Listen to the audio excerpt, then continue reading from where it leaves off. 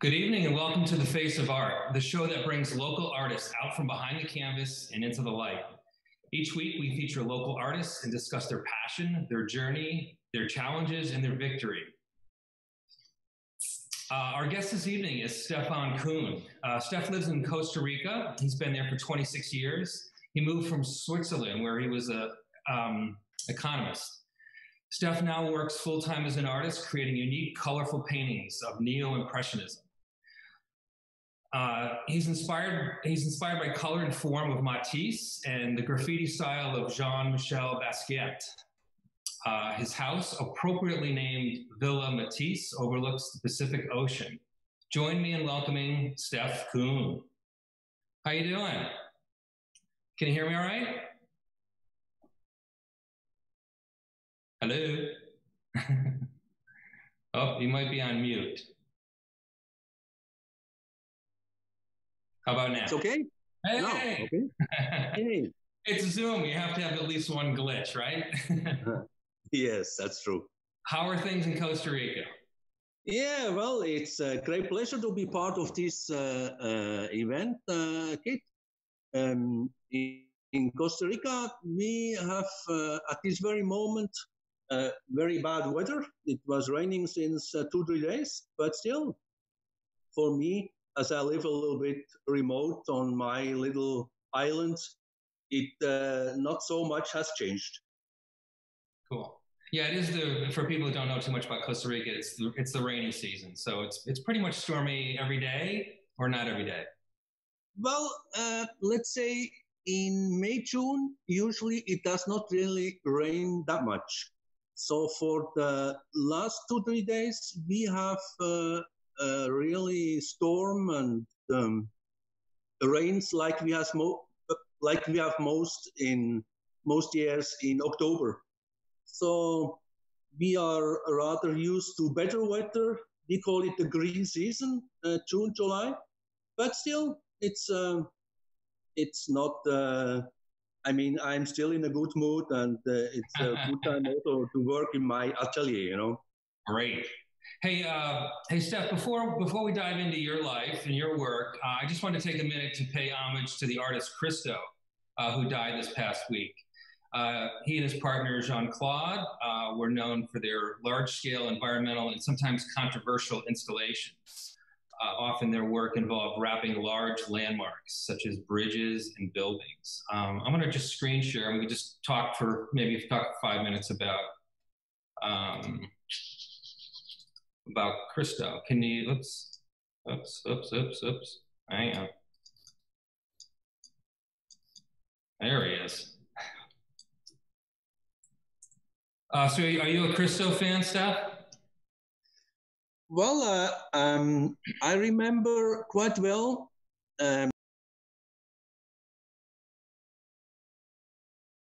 when he did wrap up the Berlin Reichstagsgebäude, which is the parliament. This year, right? Yeah, that's the one. And it was, of course, they had even to vote in the parliament whether they give him the right to do such a thing. And I think that was the event that made him very, very famous, on global scale. Sure. And of course, there's the gates in Central Park. That was a big, at least for the U.S., that was a pretty big deal. Yeah. And this is his partner here, Jean-Claude. I think you were telling me earlier that she was sort of the business person in the relationship, the business relationship. I found a very interesting fact. They are what we call astrological twins. The two of them were born on 13th of June 1935, the same day. So they really had a very strong, also artistic relationship that was incredible. Even though he was maybe more the creative part and she was more the commercial part. Right. I think, this was another piece I found online that was pretty intriguing from, I think, 1983. Where he wrapped an entire island. on the bridge in Paris. Nice portrait of him. Oh, and now we're back to you. Okay. Thank you, Christo. So you moved to Costa Rica. Let me get out a screen share here so we can see you again. There you go. So you moved to Costa Rica about 26 years ago. I'm just curious what led to that decision. Well, I don't want to be too long, but I mentioned once to you, I had, I call it a very early quarter life crisis, so to say, with before, I think like with 28, I sold all my things in Switzerland and made, try to become a globetrotter, which I did for 2 years.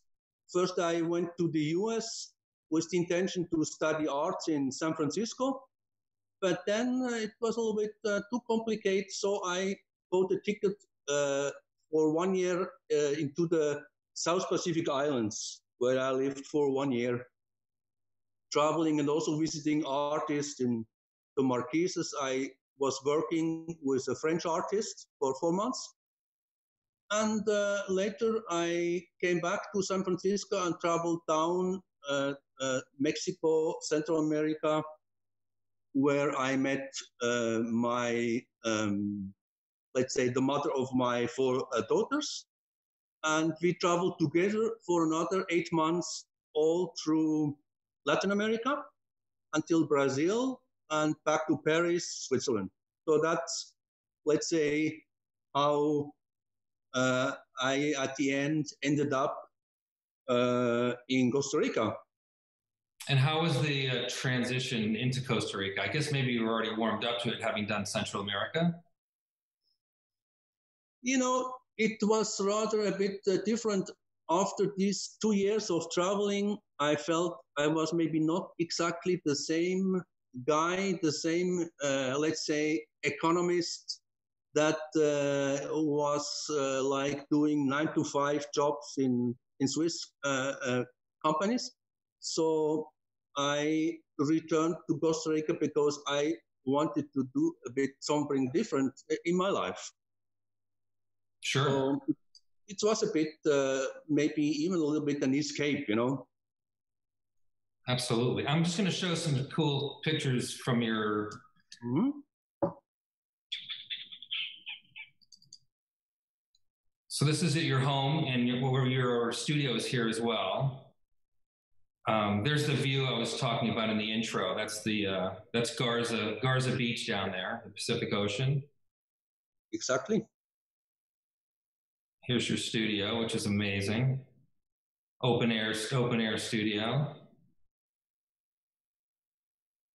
And these paintings here lead into actually some of my favorite works of yours. The Bella Mujer, how do you say that? Well, it's a Spanish Bellas Mujeres, which is beautiful women. Mm-hmm. So to say. And this was a whole series of Bellas. Or Mujeres. Mm-hmm. Which I just find absolutely beautiful. I find them seductive too. I don't know if it's the big eyes and the pouty lips, but I think they're really beautiful. Thank you, Kit. I think there comes a bit the Matisse influence. I feel Matisse is really the painter with his colors and figures that has influenced me a lot. Sure. So when was the series done, or do you still work on it?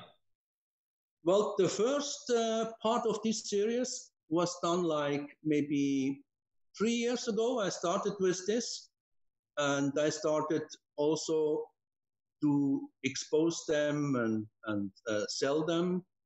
I had them in several, even in Nosara, they were in a gallery. And they sold relatively well. And but I then did a new series. As I mentioned before, I have a little bit these two souls uh, uh, in my person. I'm have the other influence that is a little bit more on the wild side. That is the Jean-Michel Basquiat influence. So I also did then a series which is rather on the graffiti side. Would that be? I'm leading into some other work here. Would this be a good example of that? That is a little bit in this direction, yes. Colors and figures and a little bit rather on I like this is part of my life, my horse, my let's say my life here in Costa Rica. Yeah, these are crazy. I can look at these forever and keep seeing new things. Thank you. Now, are you self-taught? Say it again. Are you self-taught? I think you mentioned that you'd studied with someone, but did you have any art schooling, or did you just teach yourself to paint? I would say I'm a self-taught artist, even though I was 1 year in Italy doing more drawings and literature in art school. And then I was these 4 months working with Gary Girondi, this a good French painter in the French Polynesian Islands. So I had there my first exhibition in Papete, and but I never did formally go to, let's say, art school and academically spoken, you know. I find your work very playful and even joyful. Is this a product of your inner child? Where does this come from, do you think? Yeah, I think so. That's what I put in my bio also, that I have kept my inner child alive. I think I have this a bit humorous thing that I cannot take things too serious. So it is this tendency to sometimes have a little bit some impertinent or a little bit naughty scenes, and I think this is part of my life and personality. Sure. I mean, I know people. I've been to your studio with other people, and it brings them joy as well. It's just so much. It's so lively, and there's just so many pieces on the walls, kind of like what's behind you now. And I just find people as soon as they get there, they got a big grin on their face, so they really share in that joy. Yeah. What you see right now behind on the top, this is again part of a new series which I call in French Matisse et moi. It's a bit again back to the Matisse colors and aesthetic that also attracts me a lot. Is that this piece here on my screen now? That's one of those pieces which is very much and that's the kind of the Matisse, that is inspiring me with the fishes and all this. Looks like you borrowed some goldfish. Yeah, it's a classic, painting. And I also found this interesting too. The center of this piece is the dancers, also from Matisse. That's absolutely true. What's that? That is le joie de vivre. It's like, as they say in English, it's the joy of life, this painting. And then it's mixed up with things like my figures, the horse, the palm trees. So it's a bit like, I'm there on the black on the white canvas and start just as my French painter said, vide le cigare, just getting down everything I have just a bit stored in my mind, Sure. It's not so planned, it just comes out. So you talked about a couple of your influences, Basquiat and Matisse, Paul Gauguin. Yeah, Paul Gauguin, of course, because where I lived in this island, I mentioned before in the Marquesas Island, where this French painter Gary Kirongi was living and building his own home and so on. It was the place where even where the burial site of Paul Gauguin is. So I was on his place. It was people not even knew about him. This was at the time I was there. It was really a very remote place. And So was that Tahiti or near Tahiti? Because that's where wasn't that one of the areas he went to? Tahiti, he did several trips, but Tahiti was the first, let's say, place he was, and then it was came into problems a bit with the French colony officials, so he left then for the remote Marquesas Islands, and but also there he was all the time a bit in trouble, especially because he was helping a lot the let's say the Polynesians, the indigenous people there against the French colony officials. So that brought him in trouble all the time. But he lived then in Taiohaea, which is quite a remote island, maybe 2-3 days on a boat, where I stayed with this French painter. Is that right? Yeah. And also artistic spoken, he went a bit what he said, back to nature. So he tried in modern art to reinvent art in a way that he really wanted to go back to nature, and painted with his colors all these nature trees and of course also women, and I like that a lot. Yeah, I find the comparison kind of interesting that you traveled to Costa Rica and painted women after after leaving your job in Switzerland. I like the aesthetics and the beauty, and if you see Matisse, he was also. The women were his preferred, let's say, subject. He did really paint very skillful. So it is maybe really an expression of it has a great attraction to everybody. Now, are you when you paint women, are you working with live models? No, not really. I have sometimes photos. Sometimes I also have memories. But maybe that is a good idea, to start with. But are these actual people? Because I noticed the way they're named. I didn't know if that was the real first name or just a name you gave them. Yeah, some are actual people I know. Some are just fantasy figures. Okay. Hey, I want to encourage some of the viewers, if you want to ask some questions, there's a chat box to your right. If you want to ask Stef some questions, just put it in there, and I'll read that to Stef. In the meantime, hey, are you making statements with your work, or is it really just as carefree and fun and joyful as it looks? Are you trying to tell us anything?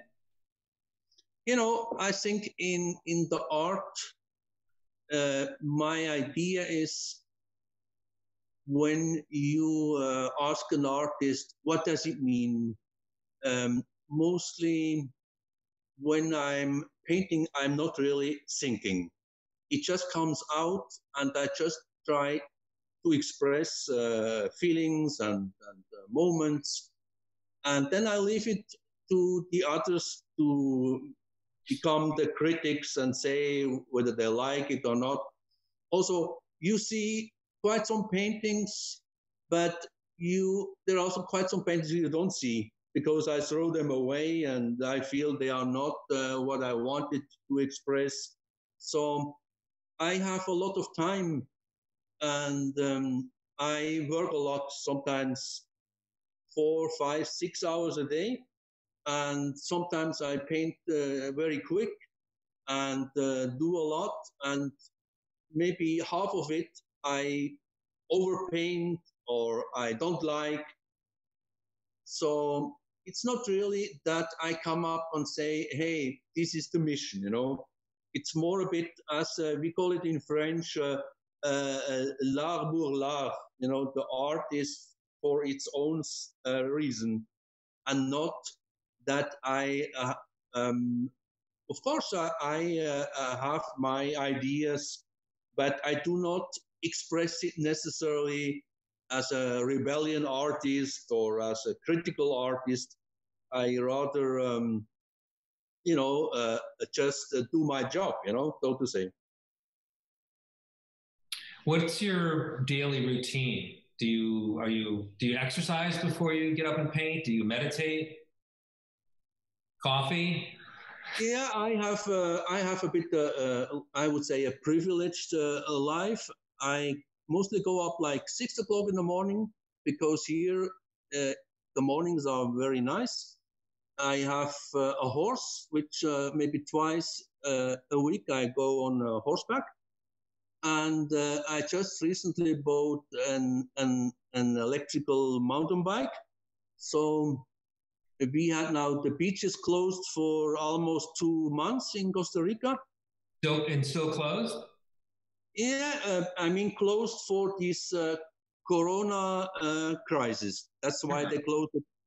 And since this week, it's open up again. So mostly early in the morning, I do my 1 hour biking to the beach and mountains. So that's how I start usually the day before then having breakfast and then going to do maybe my work. So do you try and get to the beach every day? Yes, that's I think Assuming at it's not, least assuming it's once a not. day. I'm like let's say 2 miles from the beach, so I see it even from my balcony and hear it at night. And either I go in the morning or I go down for the sunset like 5 o'clock. But this is like a ritual. I think I have to do every day. Sure. Yeah. So I wanted to talk a little bit about Noka. Maybe you can tell us. Let me bring that up on the screen here. Maybe you can tell us a little bit about that and how you're involved with Noka. Well, at this moment, I have to say it's just I met some of the main players like Michel, but mainly also Jane Nixon and also Emily Gilaga. And I think the one that introduced me to this art community was Jane Nixon. I owe her a lot. She really helped me also quite a bit.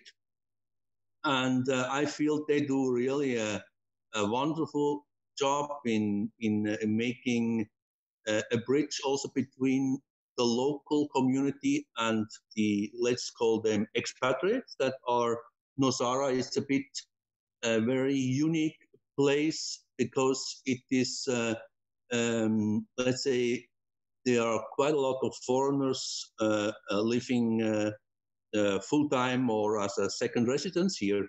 So I think they do also this cultural, close this cultural gap, but also do projects in recycling, education. And right now, they have just started 2 days ago. I'm also a bit involved there. We are like 4 or 5 artists, local artists, that donate works. I have donated like 4 works, and 100% of these sales go to this Nosara Food Bank, which is also it's a local organization that gives right now maybe 200 families a month food packages, and also help a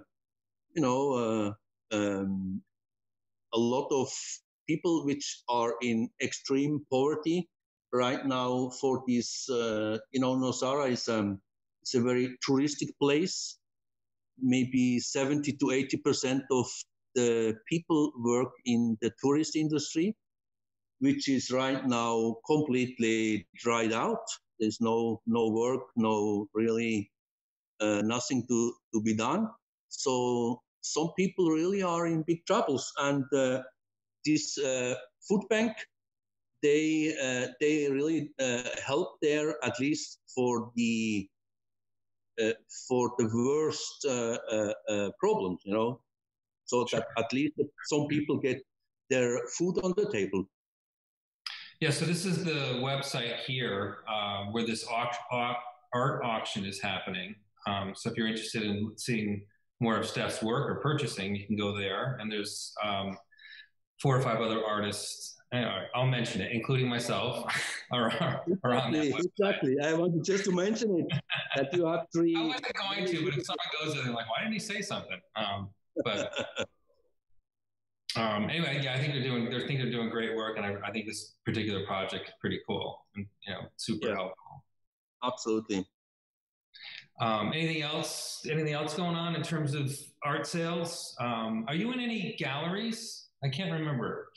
Are you in Nosara town at all, or most people visit you at your home, right? I have to say, right now it is very quiet, but the year started very good for me. I have 2 or 3, I call them art collectors.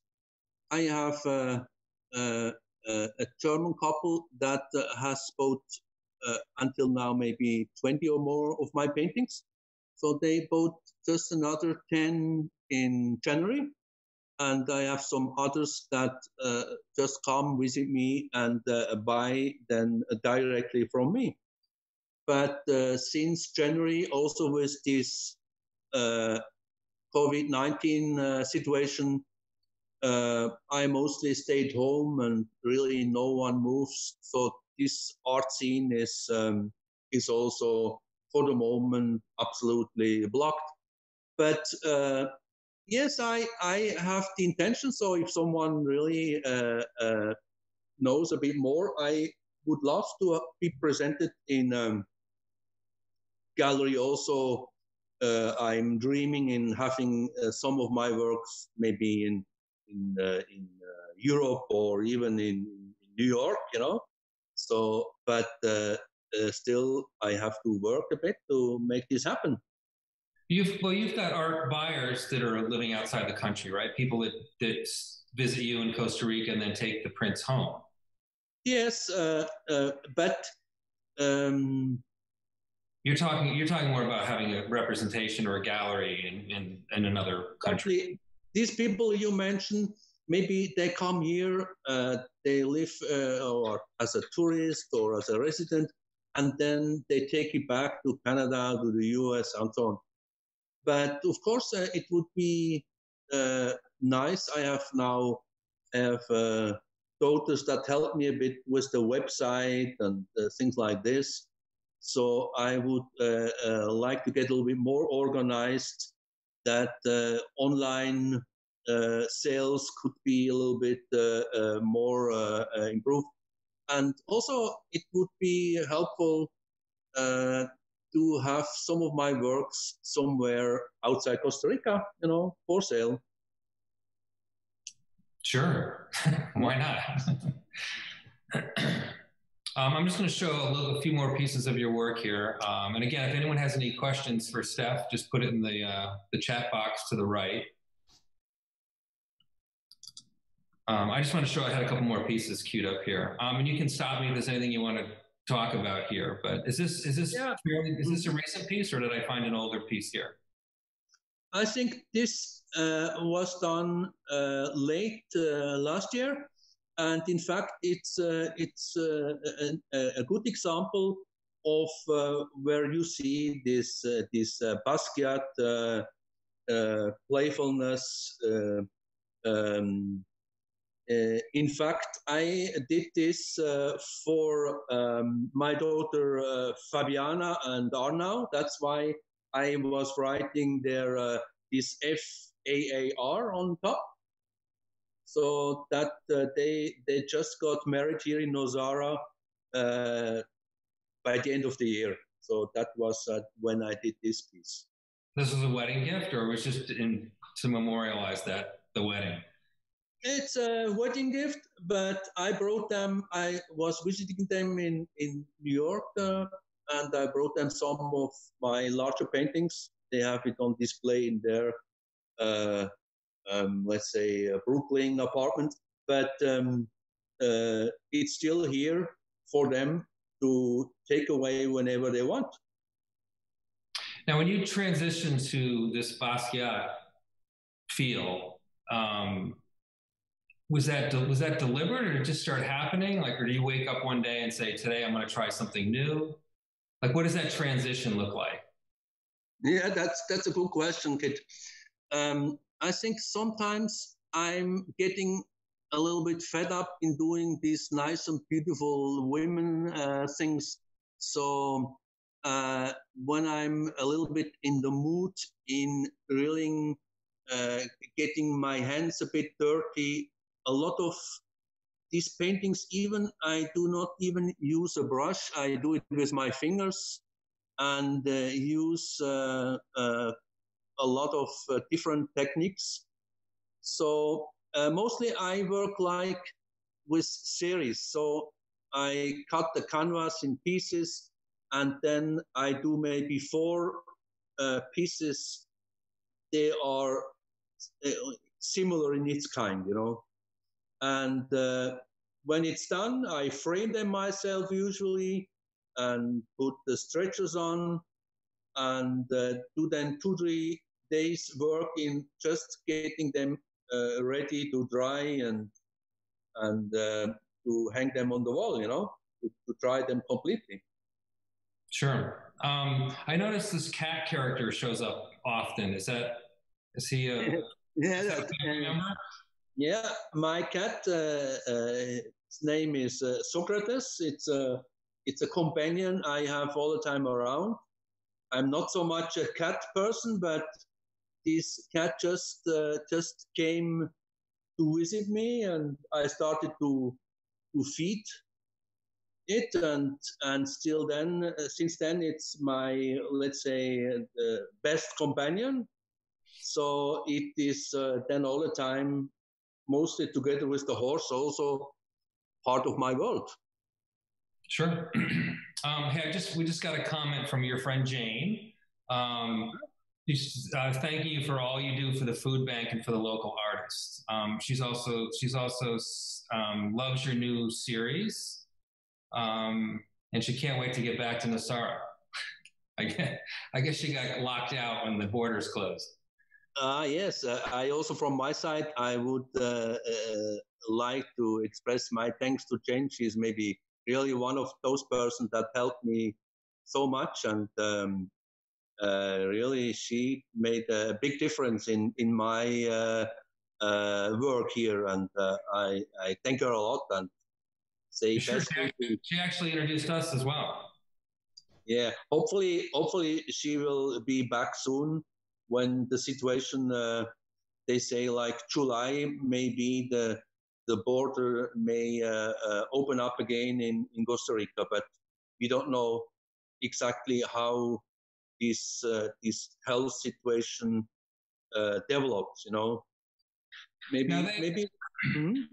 I know the border was closed for a couple of reasons. I mean, one, so people wouldn't move around, but was Nicaragua a big piece of that? They didn't want people, because I feel like Nicaragua wasn't doing anything about the virus, and therefore Costa Rica closed the borders to keep the virus out.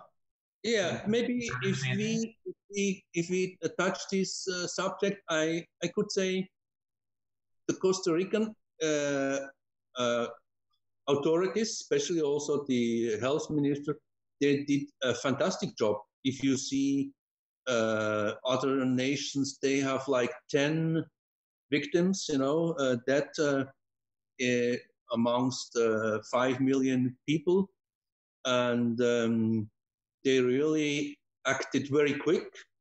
And for a lot of people, it's of course very uncomfortable, with the traffic, with the let's say also other restrictions they have started, but they are very successful. And as you mentioned, of course, Costa Rica, it's not an island, and we have here we have no trains, we have almost no ships that bring things in. So almost all the goods come in by container on the road, and they come on the Pan American road from Mexico to Panama.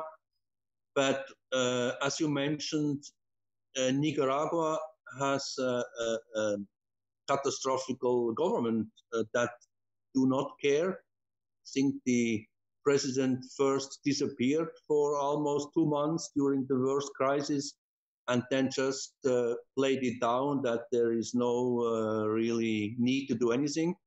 So Costa Rica is, as you mentioned, worried.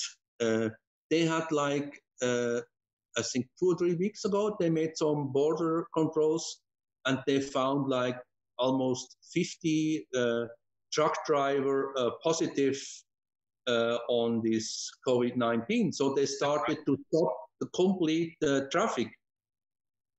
Yeah, I saw that there was a photo. I think it was on Instagram somewhere where there was just 50 or 100 trucks just pulled over. Yeah, even 1,000. I think it's in Nicaragua also. There are all the trucks from Honduras, from all around, and I think it's a bit a pat situation because on one side also the goods that Costa Rica exports to Guatemala, all those places, they cannot go to their destination. So it's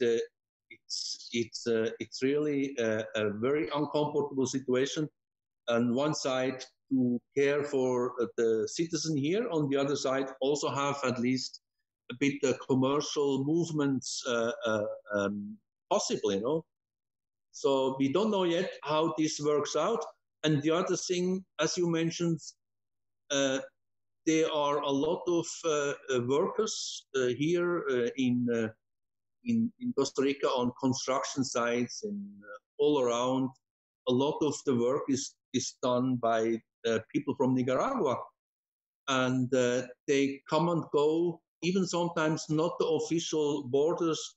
They come what we call the green border, and right now we have hundreds of people with even drones and to safeguard the borders because they are afraid of. I think they have arrested almost. I don't know exactly the figure, but I've heard almost 10,000 people that wanted to come into Costa Rica on the green border. That's a huge problem, Yeah, it's going to be tough to open those borders back up, knowing what could be coming in with the. I think they may do it maybe a little bit like some European countries do, that they will allow maybe not all the nations to come in, So I think we have sometimes, we had similar situation in Switzerland with Italy, So even some nations, they allow only some kind of nationalities to come in. I don't know what is the solution, but I think also one has to compromise a bit because Costa Rica has not a strong economy. They had already big financial problems before, and now it gets much worse. And tourism is maybe one of the top, let's say, sector in the Costa Rican industry. So good advice is really very expensive right now. I bet. Well, I don't see any other questions here in the chat. So I think I'll sign off and say thank you very much, Stef. It's always a pleasure to catch up with you. Yeah, I'm looking forward to see you back soon. Yeah. And thanks a lot to be part of this, event. Thanks a lot. Absolutely. Yeah, I'll come as soon as I get back. We'll share a beer. Come up to your gallery or your studio. All right. Thanks very much. Thank you. Take care. Be safe. Okay. Bye-bye. Thanks. Well, thank you all for tuning in. If you missed past episodes, you can binge watch on NCTV's YouTube channel, which is YouTube/NCTV18. Our guest next week is one of my local heroes, photographer Daniel Sutherland of Nantucket. His work is simply stunning, and I hope you can join us. A huge thank you to my friends at NCTV. Without them, without the behind-the-scenes efforts, this show would not be possible. And also a big thank you to my art advisor, Jane Nixon, who we mentioned earlier. She's the one that makes me look a little bit smarter about the art world. So thank you, Jane. I will see you guys next week. And in the meantime, support your local art.